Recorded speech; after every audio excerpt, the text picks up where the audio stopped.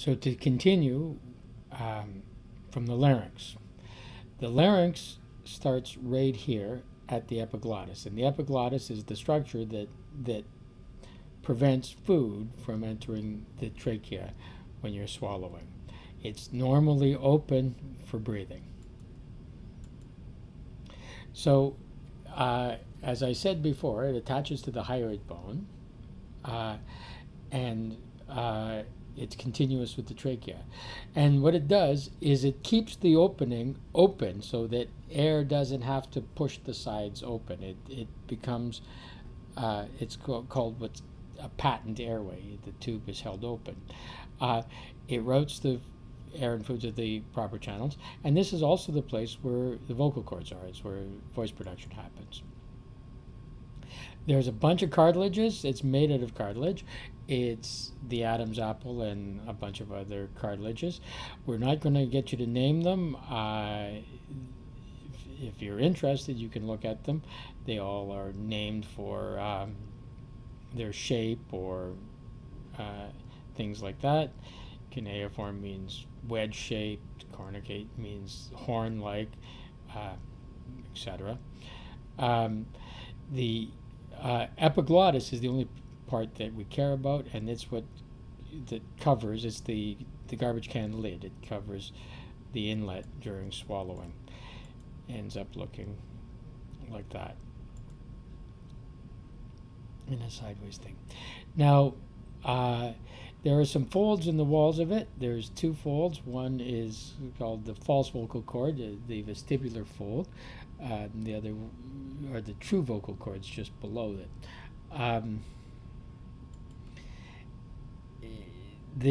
We're not going to get too much into what the how voice is produced, but basically there are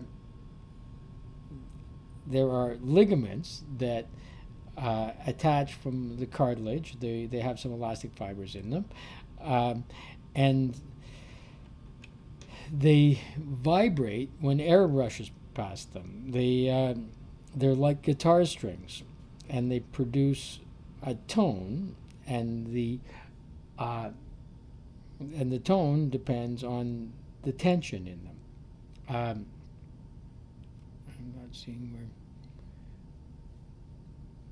Above it is the vestibular folds that are not involved with sound production. They help with something called the Valsalva maneuver. They close the glottis off. They close it off when you are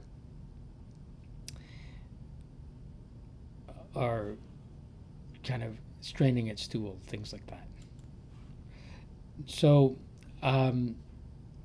when you look down somebody's throat, that's what you're going to see. You're going to see the glottis, which is the opening, and you can see the various vocal cords and things like that. So what happens here? When we speak, you are opening and closing the glottis, and you release air in little puffs. Right? And the pitch of the noise that's made is dependent on a couple of things. It's just like a guitar string. If this guitar string is fatter, it makes a lower pitch. If the guitar string is looser, it makes a lower pitch. If the guitar string is longer, it makes a lower pitch. You get a higher pitch on a smaller string that is tighter or shorter. That's why you fret, to make higher notes. So the pitch is determined on that.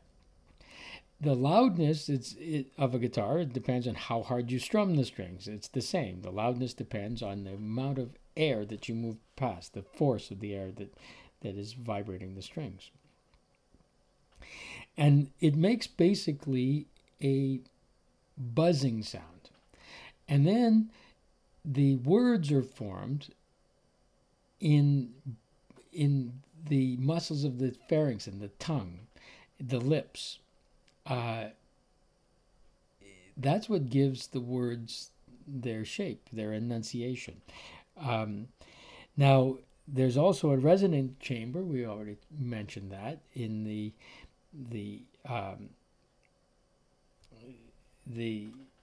sinuses and in the nasal cavities and things like that.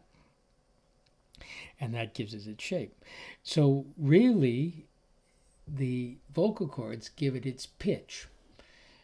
Your tongue gives the words its shape, its enunciation. There are people that have their larynx removed, usually from cancer, and what they do is they put a vibrating machine against their throat, and they can make words, but they can't make pitch. So when they do it, and I've had patients with this, what they do is they turn on this thing. It looks like a kind of like a flashlight. They hold it against their throat, and it makes a sound. So when they speak, it ends up coming out sounding like, "Hello, how are you?" Because they can't vary the pitch, but they can actually enunciate the words quite distinctly, because that all happens in your mouth with the tongue and soft palate, your lips.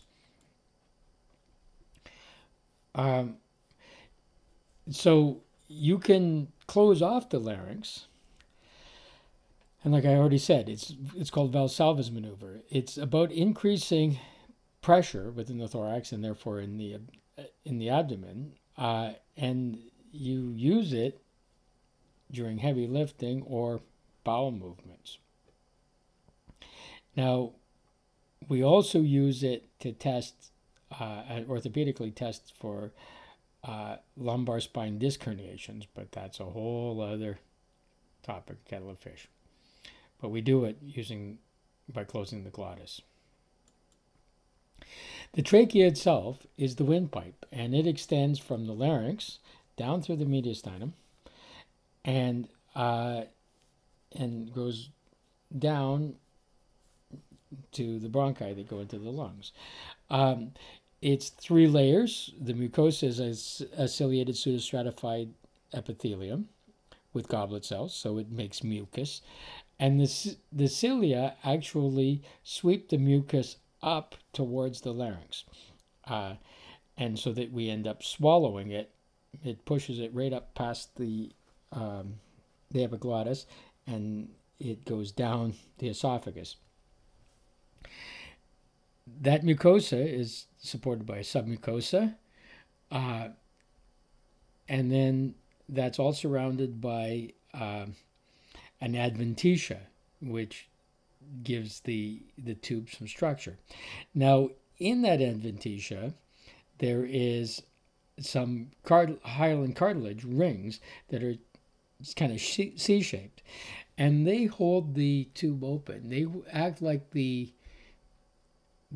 wire in a dryer tube or in a vacuum cleaner hose that holds the tube open, prevents it from collapsing as the air passes through.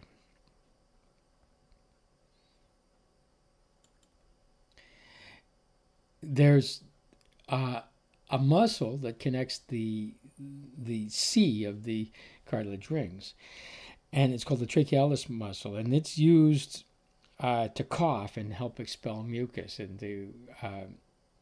the esophagus actually sits right behind the trachealis. Now, the very last ring of the cartilage has a ridge on it called the carnia, and this is the very highly innervated piece of tissue that when it's stimulated causes the cough reflex. You may have heard it as people are trying to, for various reasons, hold smoke in their lungs, and they start little coughing fits.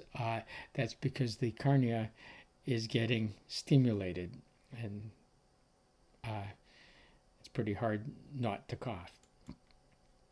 So it ends up looking like this. The esophagus is back here. By the way, when food gets caught in your throat, or as you swallow, the esophagus pushes into the lumen of the trachea here. And that's why something caught in the esophagus actually prevents breathing, and people can choke, and the Heimlich maneuver and all of that stuff.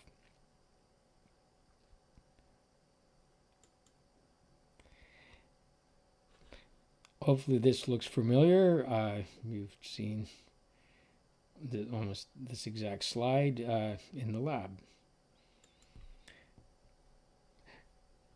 So now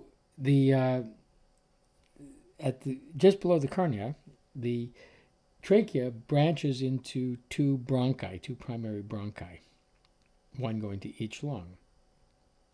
And then the primary bronchi branch into the secondary bronchi, which go to each lobe of each lung, and then the tertiary bronchi, which go to each segment of each lobe of each lung, and then the quaternary and the fifth order and sixth order, down to 23 orders. There's 23 orders of branching from the main trunk of the trachea. So, and it looks like a tree, so we call it the respiratory tree, the bronchial tree.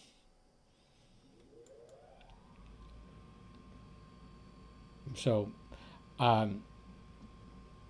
primary bronchi are the only bronchi that are really found outside of the lung tissue itself. Once it enters the lung, it branches into the secondary bronchi. It doesn't matter that much. The right main bronchus is wider and shorter, more vertical than the left, but you can see it when you look at the pictures.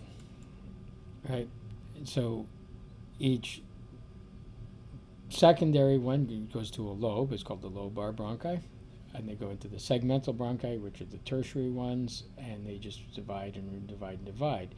By the time we get down to the bronchioles, there's less and less cartilage, rings holding them open, and more muscle in the walls, so that we can open and close different areas of the lungs, so they bronchioconstrict and bronchiodilate, but they are pretty small. They're less than a millimeter in diameter, and by the time they actually get down to feeding the alveoli, they're half a millimeter in diameter. So very small twigs on the branches. So looks like that from the trachea. The cornea is here, primary bronchi, the secondary bronchi, the tertiary bronchi, the 4, 5, 6, 7, etc. Right to 23.